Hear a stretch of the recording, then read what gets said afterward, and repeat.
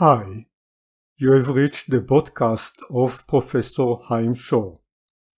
In this episode, Free Will, the act of separating and choosing. Free will, the act of separating and choosing. The essence of being human is exercising free will. This is the process by which we execute our life mission to create ourselves and to form our personality and character.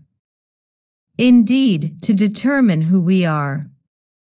The divine had created mankind, Genesis 1:27. So God, Elohim, created mankind in his own image, in the image of Elohim. But the divine also formed humankind, Genesis 2:7. And Lord God, Jehovah Elohim, formed mankind of the dust of the ground. We human beings, by exercising free will throughout our life journey, we are doomed to repeat the two acts of the divine, creating and forming, whether we wish so or otherwise. Act 1. Creating ourselves. This implies establishing a solid link between soul and body. We do this while we grow. Before birth and for a limited time period, also after we are born. Act 2. Forming ourselves. This implies delivering form to who we are. Shaping our personality and our character. This we do while traveling our life journey by the process of exercising free will. What is the environment needed for human beings to be able to exercise free will? There are two necessary and sufficient conditions. Condition 1. Existence of good and bad mixed together, as in the tree of knowledge, good and bad, Genesis 2:9. Condition 2. Hiddenness of God and the concealment of God's hiddenness. Prophet Isaiah delivers succinct and stunning expression to the first condition, good and bad mixed together. Isaiah 45:6-7. That men may know from the rising of the sun to its setting, that there is none besides me. I am Jehovah, and there is no one else. Forming light and creating darkness. Making peace and creating the bad. I, Jehovah, am doing all these. Note that creating something from nothing precedes forming, imprinting form on the created. Likewise, forming precedes making. Yet, Prophet Isaiah sets absence of light, darkness, and existence of the bad, the harmful, the evil, at a level higher than that of light and peace. Light is formed, peace is made. However, darkness and evil are created. Why? Because darkness must be created before light can be formed. The bad and the evil must be created before peace can be made.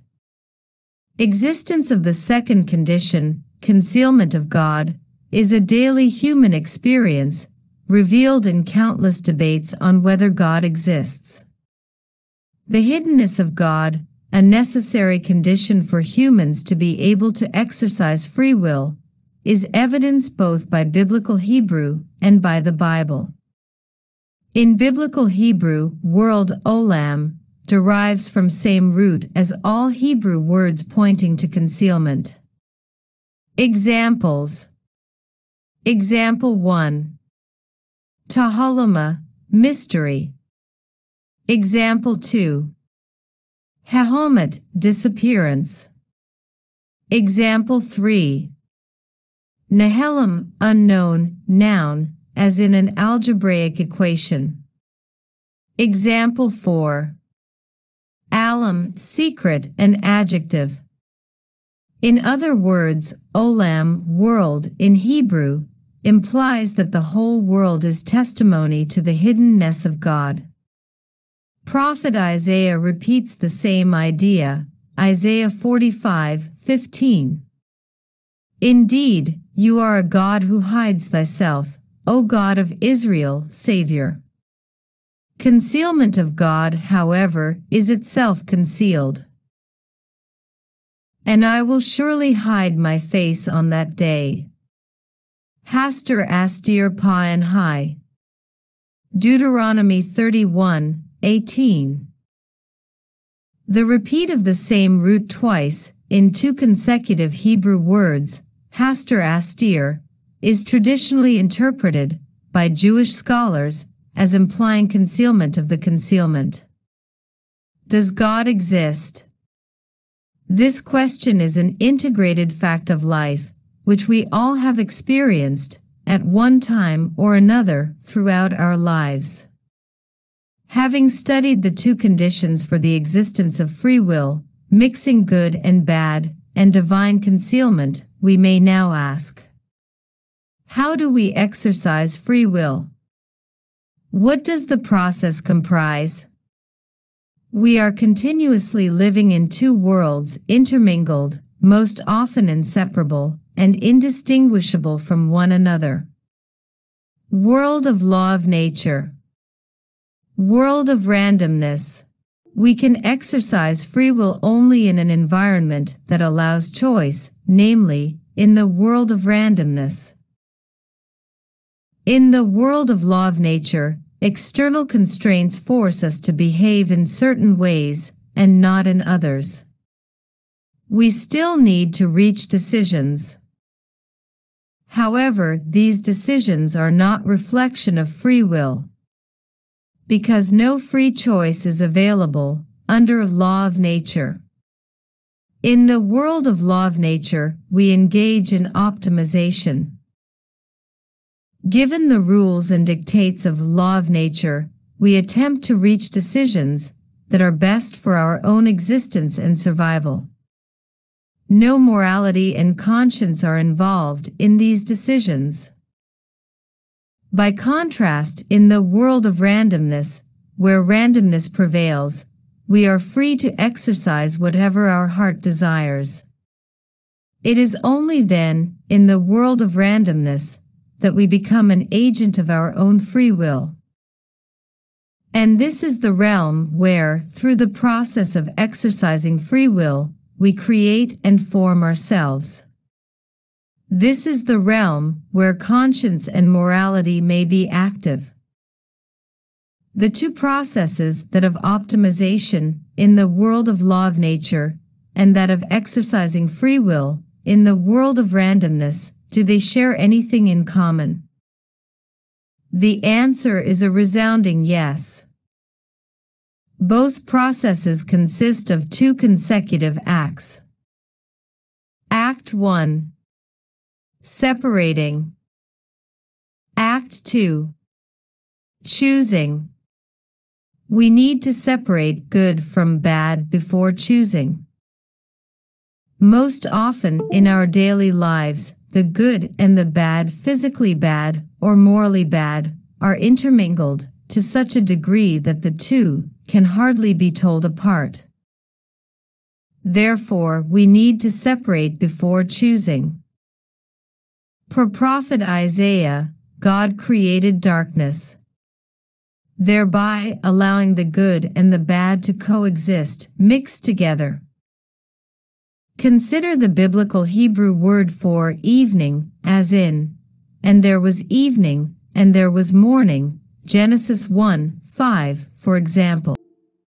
The Hebrew word, erev, meaning evening, derives from same Hebrew root used for the verb to mix, le'ariv, or for the noun mixture, irbuv. Likewise, the tree of knowledge good and bad implies mixed together. In biblical terms, one may allegorically assert that we have all eaten of the tree of knowledge, good and bad, where the good and the bad are indistinguishable from one another. And since then, good and bad have become intermingled in our body and soul, delivering us our mission in life to grow and mature and create ourselves, and form our personality and character. All via the process of separating good from bad and then choosing. The act of separating good from bad is twofold.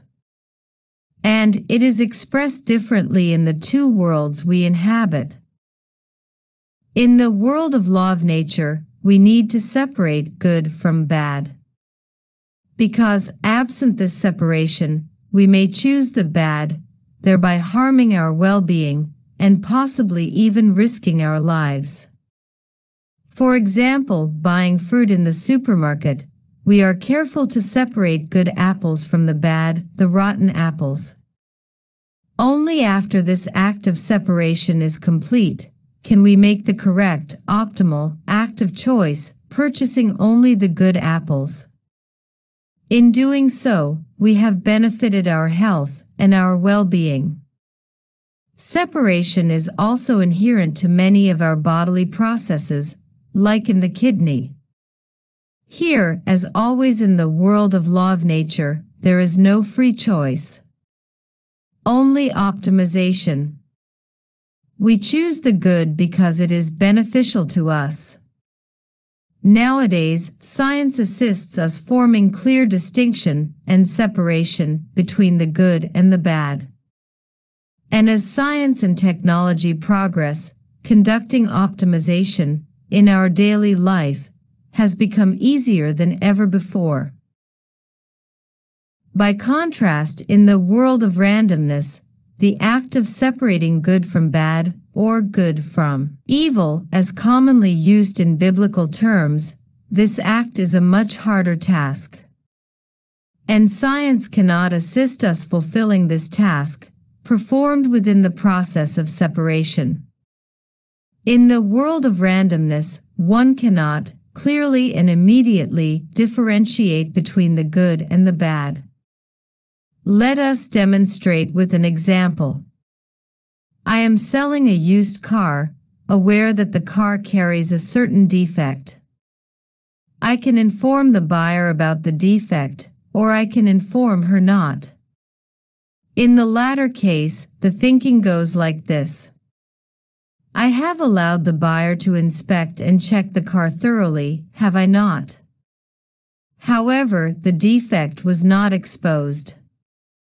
It is the buyer's responsibility to identify the defect, not mine, is it not?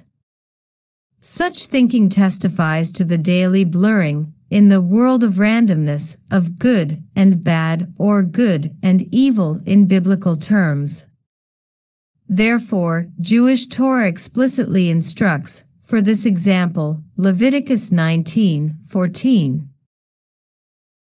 Thou shalt not curse the deaf, nor give a stumbling block to the blind.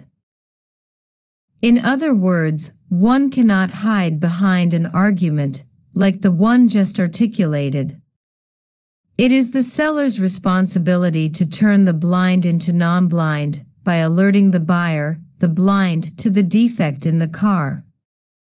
Once we understand the act of separation in the two worlds, and grasp the role of science in assisting us separating in the world of law of nature, how do we separate and choose right in the world of randomness?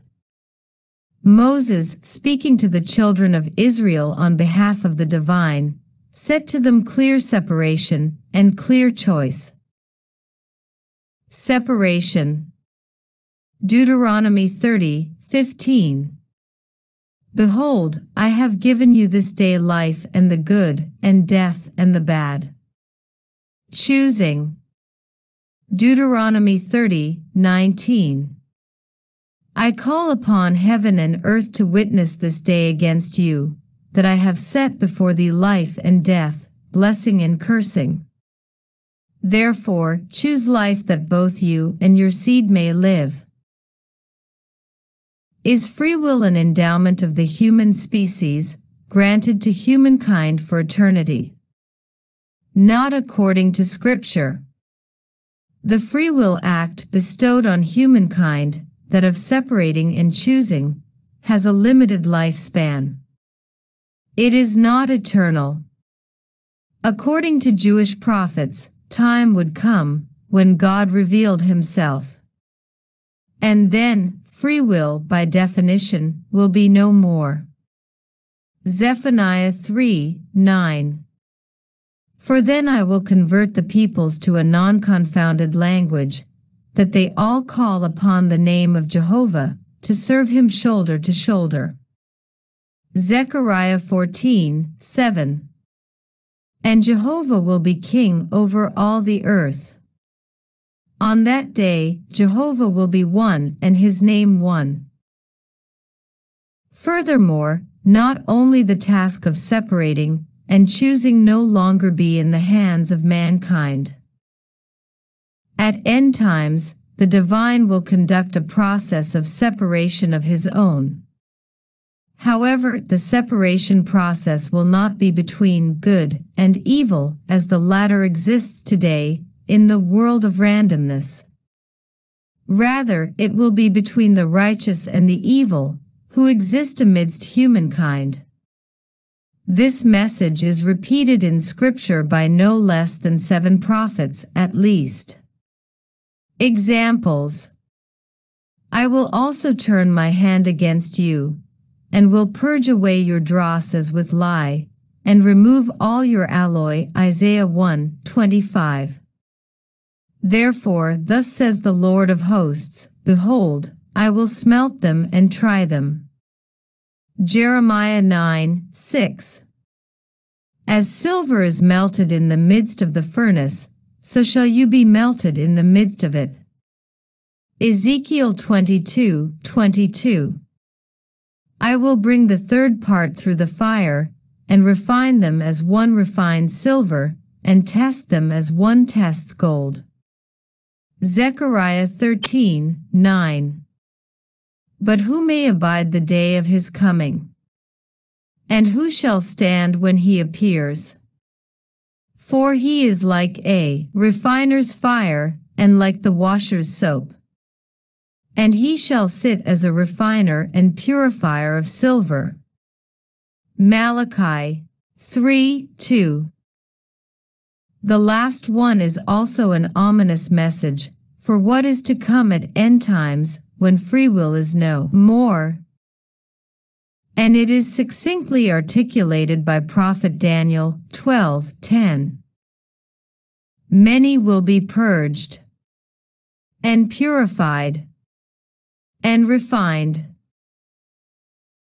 At these turbulent times, are these prophecies unfolding in front of our eyes. Thank you for listening. Until the next episode, goodbye.